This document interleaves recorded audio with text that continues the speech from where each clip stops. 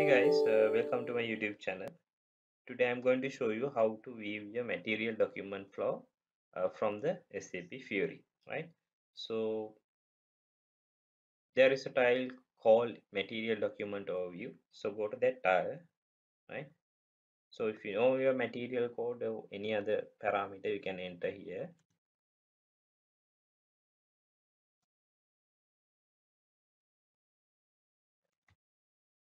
right? So then I press enter, press go. Okay, here you can see the material document. Maybe there will be many more material documents. Okay, you can filter from using posting date, document date, plant level, storage location. So many filter criteria are there. So once you find your document, you can click here and it will go inside the document. So this is a very easy view to understand the status, right? Here if you go, you can see the process flow, like in the graphically you can see the purchase order, material document, and the counting document. Everything is in order, right? If there is any error, these colors will be changed, right?